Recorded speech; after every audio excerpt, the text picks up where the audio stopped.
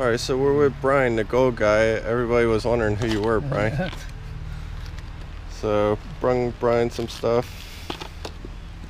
And let's see what we make today. So far, he found one piece of 10 karat gold in stuff I didn't know what it was.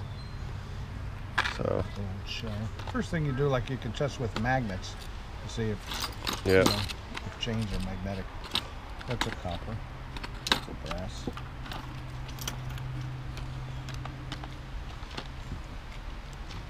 Hey, nothing really new. No. All right. Want me to come back or no? Maybe, like the guy's supposed to come down a little percentage of gold. 10 karat 417, 14 karat 585, 18 karat would be 750. So if they see those little numbers, that could be gold too. okay.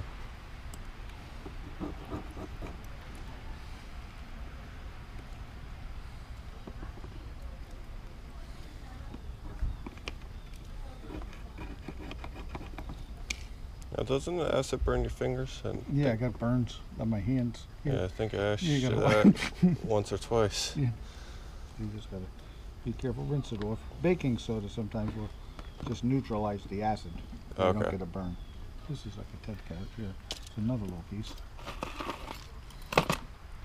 And we have the coils. Did you test it for 14 or just a 10? Yeah, but it disappeared under an acid. Under the 14, so if it turns dark brown under 14 karat, then it'll show you that it's like a 10 karat.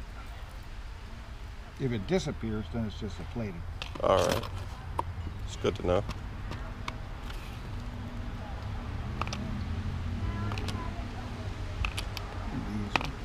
That's one way to figure them out. A little strong magnet. Then also if a chain, if you go to lift it up, sometimes a chain, and it's it won't pick up, hold it this way, up and down, because then it's lighter, so you can pull it to the side. Sometimes the weight of the chain will hold it down. And then in here.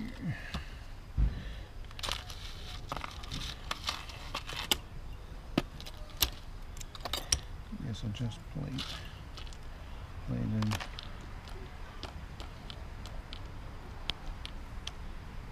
That's a little magnetic. How about when you were breaking the safe open, right? All the bolts and things were coming out. Oh yeah. So. I was glad I didn't get shot. I was waiting for one of them to go off. That's all marked. There's a...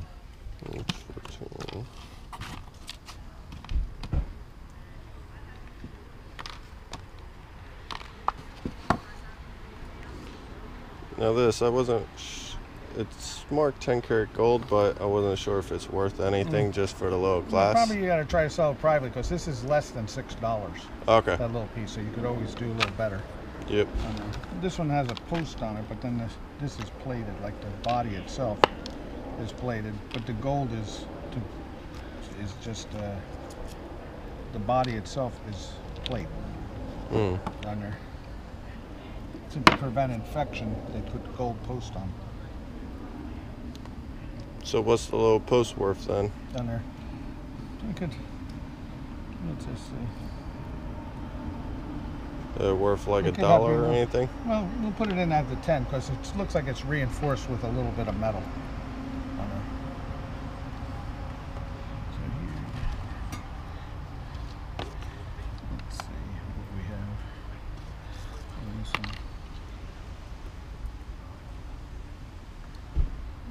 Okay, this real fancy colored one is marked 1/20th. So what does that mean? So just like a gold filled. Ah. You can see it's like a real bright, almost like a 22 karat yellow.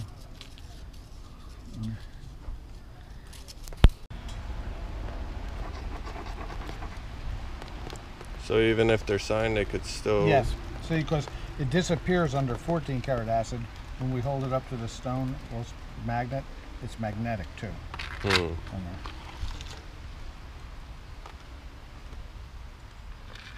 This one, see, magnetic. Then when we put it onto the acid, here, And it wouldn't even disappears. be 10 karat gold? No, because gold is non-magnetic Okay. on there. Wow. I was like, yeah, I hit a great score. It's all marked. Now, where do people get stuff like this? It's just counterfeit stuff. A lot of times they sell them on the streets, at the markets and things. So you have to be careful. Main thing, if people carry a strong magnet with them, that's one way of telling. You always search. Then you have an acid kit too. And this one is just plate. So, now this here too. This is a snap-on magnet. It costs like $24, but it's very strong. See the way it'll pick up things? Well, I have one of those earth magnets. Yeah, yeah. Bought one of them, but it just sits at home.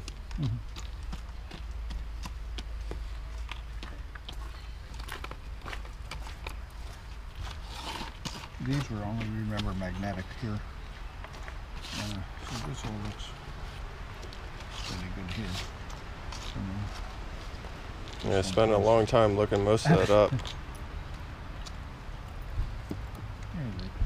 so what we could do was see what we have in a 10 carat. Now, what would the big class ring be worth? Because Here we have, I was looking that up online, and some were going for. well, there's certain colleges people like on there, or like West Point, early 1940s and 50s schools. So let's see if we put this on here, and now you have 8.8 with the stone, 8.7. So it's about 8 penny weights times say 27, about $216. So if you think you can get, over like $235 clear on the internet, you try to put it up for like $295. No, because then you got all the taxes, fees. Yeah, yeah. So yeah, On there. it worth. But that alone is, like I said, over $200 alone. On there. Then we have here.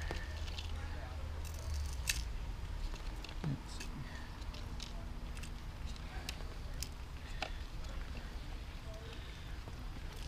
All right. So then there's some stones in there too. So we just take that into account. So we have 2.9, so we're going to have 9.2 times 27, about $248 there.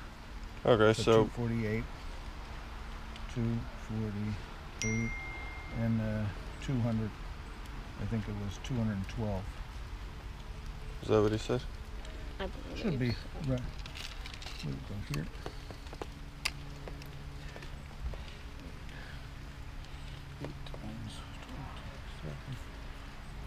Could be 216. All right. Well, that sounds fair to me. Yeah. So we have 248 plus 216 plus, so the 10 carat is 464. Wow.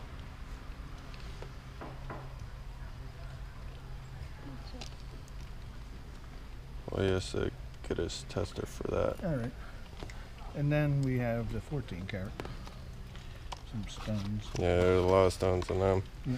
Now, this might be another 2 more to get checked because the Yeah. diamonds. Let's set them with that one. Let's see what we have. And the little diamonds aren't worth anything, right? Well, you can buy small ones for $80 to $120 per carat. So sometimes they're not even worth removing from a ring.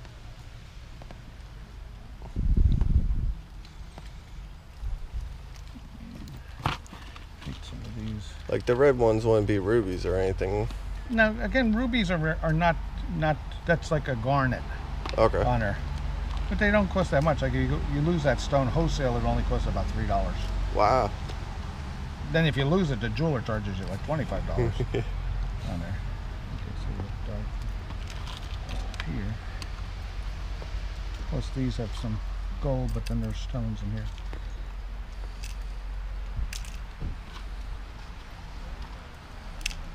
You want to just add these in just in case? Yeah, we could always add them later. Okay.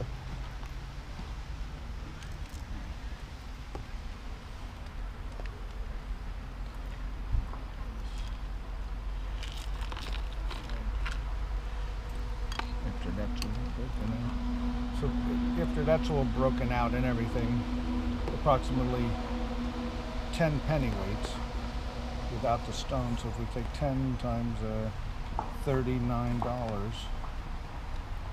equals $390 right here. That's all together? Yeah, 390, yep. 390 for the 14.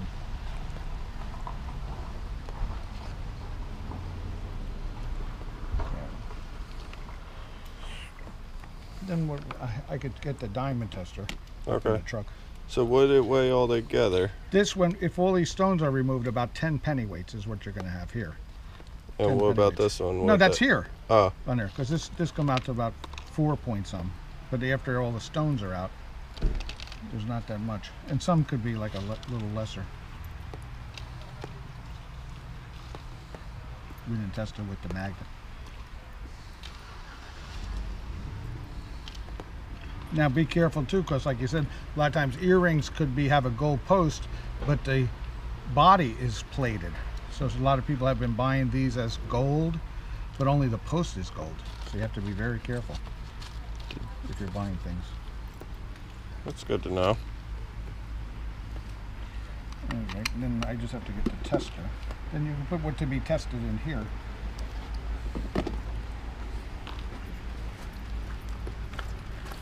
Watching that, I want him to look at after.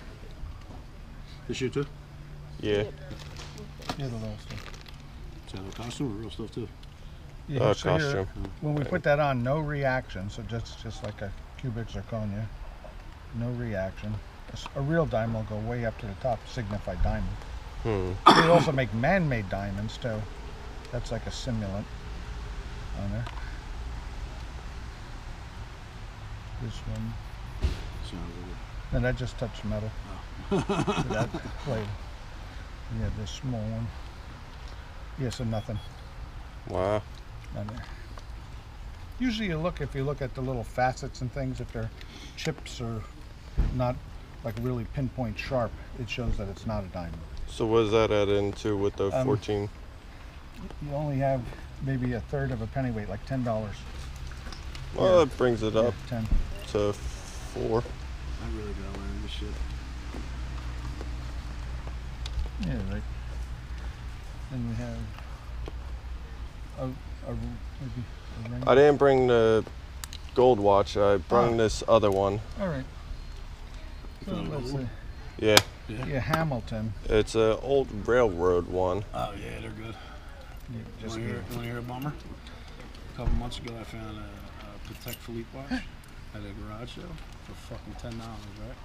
It was a calendar from the 70s. a real one? $30,000 watch, all right? When I tested the 18 karat gold on it, it was bad. I had 20,000 in my hand, bro. I was sick. The fucking gold was bad. Effing gold was bad. You see what I'm saying? Bro, I was sick. Sick. I didn't talk for 2 days. Not a word. Okay. The inside, what happened, this is a waterproof case. Okay. That keeps water from coming in. But what happens, if you notice, water got in there. Yep. On there, and there's rust. It's marked 14 karat gold filled. The Hamilton movement. It still has spring tension on it. So let's see, it may need a little oiling, but every Hamilton usually will have a standard number. This is a 912 movement in a gold filled case. So gold filled brings, roughly about $25 per ounce. The movement alone on eBay, people buy them for parts for maybe $35 a 912. Higher grade Hamilton movements bring more Okay. on there. So at least we checked that it's just gold plated. Moisture got in there, a little rust, but it didn't tighten up the spring, so you still have to watch. $10 for this lane. Baseball cards flying around here? That's what I wanted to ask you. No, I don't see any baseball card people. No, Alright, old stuff. So no. What, you buy them or you sell them? sell them. I buy Okay. them too. I do buy them. Why, you got some? No, I was just wondering. You know what I do look for though, Bart? If you ever get it, Dave gets some of that stuff, like the Pokemon, but I'm looking for like Magic and Yu-Gi-Oh stuff and Pokemon. Okay. So if you ever get it, I just found some Yu-Gi-Oh stuff, but I don't know where it went. It went into a tote and somewhere lost in my garage. But you do have it still. Yeah, Do you have any Magic stuff maybe too? No. Maybe. But you definitely have old Yu-Gi-Oh? a little bit, not much. Yeah. Alright, well if you get it, put it away, man. Just hold it, because I'll take it. You know, Okay. as long as it ain't ripped up and shit, I'll probably take all, you know, for the most part, buy it all. All right? All right. Thanks, bro. Good seeing you. Looks like your total is 894, so we'll round it up to 900. on Perfect. there. We'll double check it just to see. We had a 30 for the watch, 10 earrings, 390 plus 464 plus. Yeah,